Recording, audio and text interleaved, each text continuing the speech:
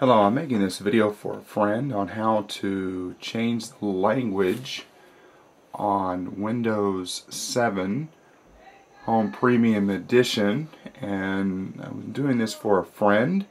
If anybody else benefits from this, that would be fine, but this primarily is for a friend. Anyways, let me show what I'm going to do here. What we need to do is we need to go into open up Explorer, and we need to go to actually these two websites here. First, you want to go to this one here up at the top, if you can see that. I'm not sure. Let me zoom in here a little bit and see if we can't get that a little bit. If you can't see that particular one, now we might be able to put that in the description of the video underneath the video. So if you want to open that up, you'll probably be able to see that better. So we want to go to that one first. So that's this website here. So when you go down here, what you're going to want to do is you're going to want to go to this blue highlighted word called Visualizer. And what you're going to do is you want to click on that, and it's going to a dialog box will come up to actually run or save it. You can decide. I just usually tend to just run it. So what it's going to do is it's going to download. So we'll wait for that to download right quick. Okay, once it's done, we can just close that out, and so then we're done with that. That here is the Visualizer software that will allow us to run the software. Now see, I've got a little blinking thing here that's going to tell me that I need to, I'm going to run this. It says it's unknown, but it's fine to go ahead and run that. So I'm going to go ahead and open that up. And so here we go. Here we are at the Visualizer such. Now, the next thing we're going to want to do is we're going to want to go to the next link in this here right there. It's kind of long. I'll put it in the description underneath so that you can look at that and be able to get to that website. Okay, but that's the next link we want to go to. This is where we're actually going to download the language pack. So right here, as you notice, I'll go ahead and scroll up a bit.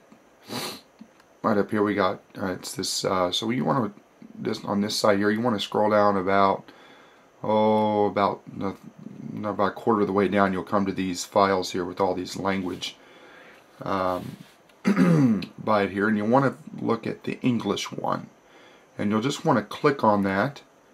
And so when I click on there, you'll see that that is opens up, and you'll just want to you want to save this to your desktop.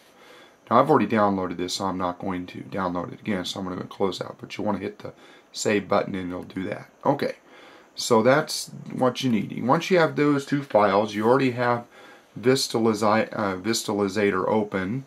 You'll want to go over here and add languages. Now what it'll do is it'll open up this dialog box, and what you'll find here is you'll want to find out where you save that at. Now right here I have the file on my desktop, so if I went over here to my desktop and hit that and scroll down here, I will find that that file is right here. So what I would do is I would hit this file, and what it's going to do is going to load up this file into here. Let me just do this for you again. Well, I can't really do anything about it right now. Okay, so what we're going to do is open. If I was to say open that, click that and open. What it'll do is say converting the file, and it's writing the language to the Visualizer. So it's converting the file, and so then it should right here now. See, it says already installed this language, so I don't need to do that.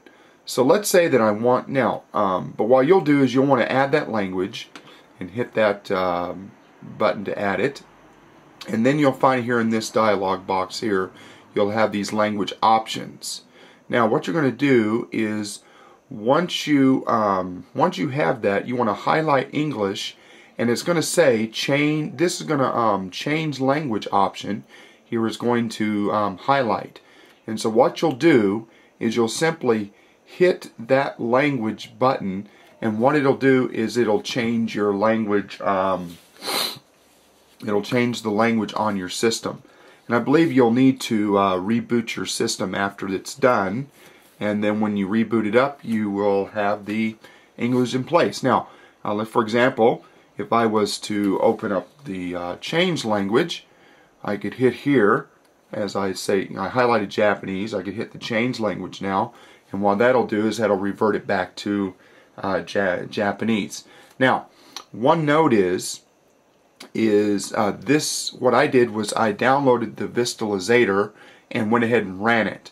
So now it's not really saved on my system somewhere where I can find it.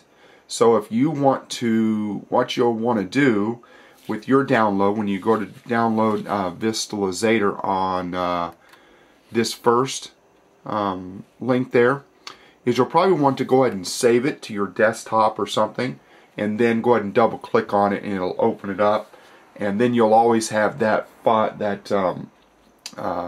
Visualizator saved on your hard drive, so that you won't have to go back to the link and download it every time that you need to use it. So that's just a note. It's for me anyway, so if you know some other way to do it, then that'd be fine. But that's the way I usually do it. So anyways, that's how you use this. So it's pretty simple. Download those two files, open up Visualizator. You'll say you want to go to Add Languages and find that file. And once you find it, say open it, and then highlight this and change the language, and should be fine. If you have any, if you have any questions or whatever, you can put you can ask me through an email or something like that. So that's about it for this video. Hope this helps. Bye.